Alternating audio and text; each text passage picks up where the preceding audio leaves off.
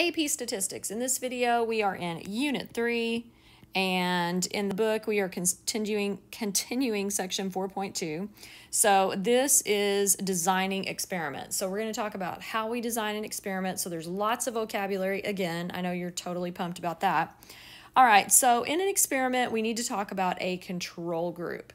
So what is a control group? Well, this just provides a baseline for comparing the effects of our treatment. So in other words, if I work at a drug company and I've created a new headache medicine and I think it's better than the one I already have, then my control group is going to be the people who are receiving either the old treatment, or I can use the control group for people receiving a placebo, which means they're not receiving any medicine, and then I'll have another group that does receive the medicine. So in other words, I'm using my control group to make a comparison based on how much or how effective the new drug is. Okay, so depending on the purpose of the experiment, a control group may be given a placebo, active treatment, or no treatment at all. So that's pretty much what I just said with my little headache example.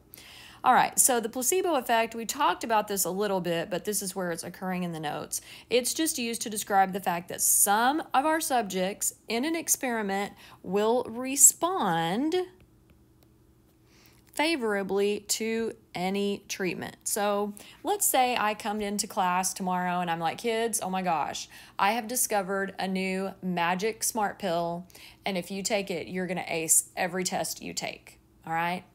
And because of the fact that some of you will buy into this and you'll be like, oh my gosh, yes, let's do that. I could give you Tic Tacs and some of you would still be like, oh my gosh, I felt so much more confident on that test, okay? That's what the placebo effect is. All right, so now we need to talk about blinding. So I told you we would talk about this a little bit more because it has to do with our placebo. Because if you're handing out a placebo and you're handing out the real drug, you don't want people to,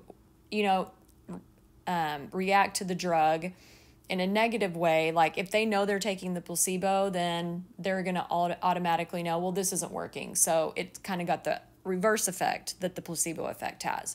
So you have to stop and think about the fact that, you know what, if I don't want people to know what they're taking, that means that I'm going to blind them. I'm going to tell them I don't know which drug they're getting, the placebo or the real drug, and then I'm not going to tell them what kind of treatment they're getting. So single blind means that either the subjects or the people who interact with them and measure the response variable don't know which treatment the subject is receiving. Okay, so that means that the people involved in the experiment as the subjects, either they don't know or the people administering the drugs to them or taking care of their measuring, whatever we're measuring, etc., etc. So as a good example, let's say as a teacher, I design a new study method, all right? And I want to experiment and see if it affects how well you do on your next test. So if I am randomly assigning some of you to study with your old method, and I'm randomly assigning some of you to use my new study method, well, if I know who's getting what method or who's studying in a certain way, might it affect how I grade your responses? It might, okay? So, but I can't blind you to using a new study method because you know which study method you're using. But I can be blind to which one you're using. Of course, there would need to be a third party involved that knows what you're getting so that at the end we can compare and see what kind of data we have. But that's one example of single blind. Double blind means that a third party knows who's getting what, but the actual subjects in the experiment don't know, and the people interacting with them to take their measurements of whatever or distribute any kind of treatments, they also don't know. So a double blind experiment means that neither the subjects nor those who are interacting with them and measure their responses. Okay, so that's both groups of people don't know. All right, so when we look at an experiment, that one of the things you need to remember is that random assignment, okay, this is not like random sampling in surveys. This is random assignment. There's a reason we're using different words. So random assignment means that our experimental units are going to be assigned to treatments. And it's very, very important that you understand that this has to be by a chance process. There's no choice involved here.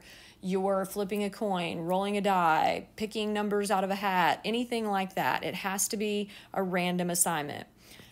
Also notice that we want to randomly assign the experimental units or participants to the treatments, not the other way around. We're not randomly assigning treatments to the individuals. We're randomly assigning the individuals to a treatment. I know it sounds confusing, but it does make a difference.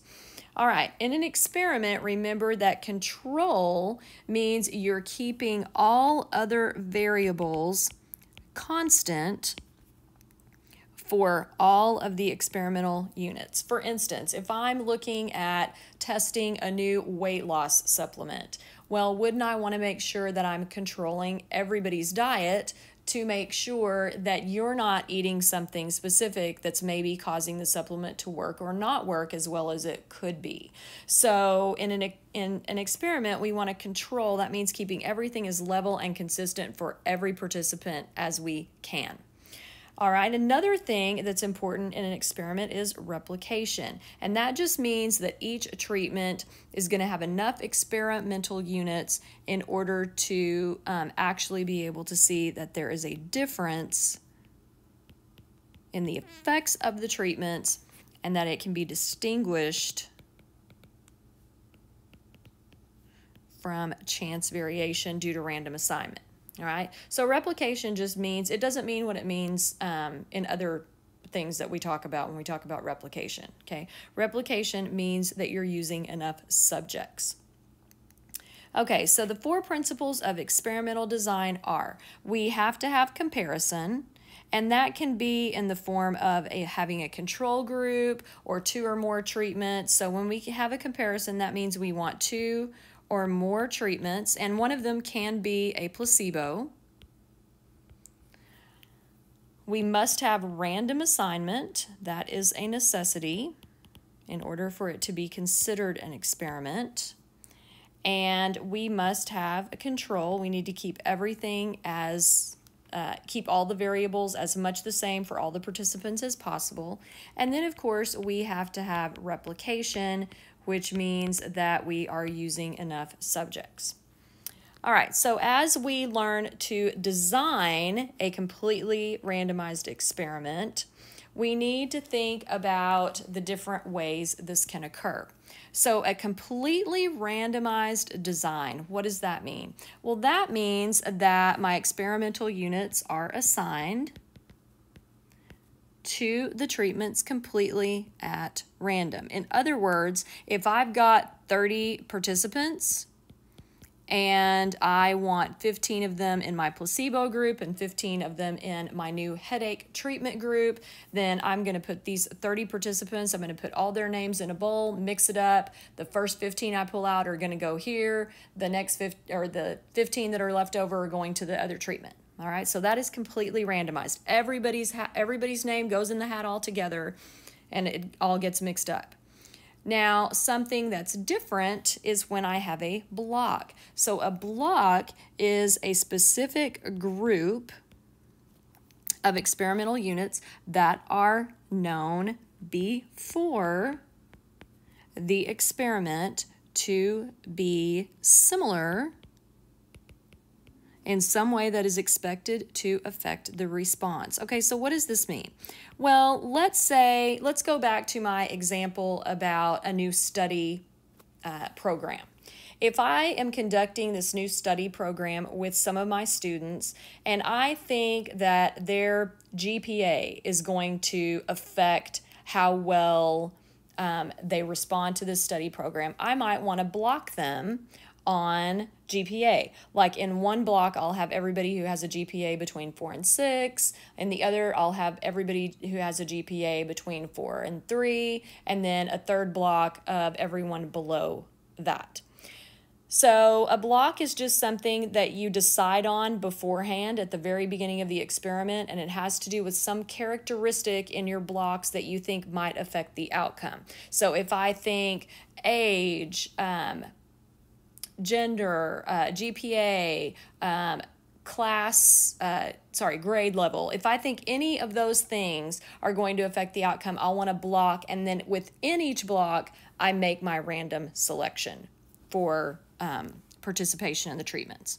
So a randomized block design means that my random assignment of experimental units to treatments is carried out separately within each block. So I create my blocks, and then within each block, I do my random selection.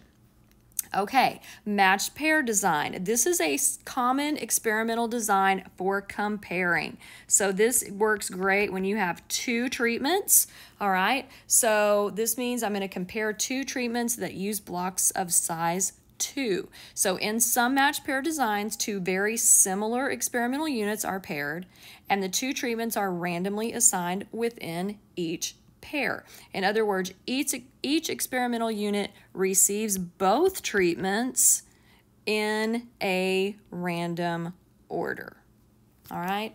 So another good example of this, let's say I think that my study method program is going to be affected by GPA. So let's say I find everybody's GPA and I put them in order from the highest one to the least, okay? And then so let's say I've got names here and they're in order from the greatest one down to the lowest one. So what I'm going to do is take these top two kids here because they have a very similar GPA. So these two kids, I've got kid 1 and kid 2.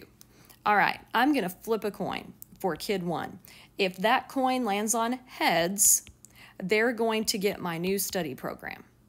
All right? And then the other kid is going to use their other study method, and then we're going to take a unit test. For the next test, I'm going to switch these. So for the next test, this kid is going to use the study method, and this kid's going to use their original study method, and we're going to take another unit test so that I can compare kind of apples to apples instead of apples to oranges. That's how that works.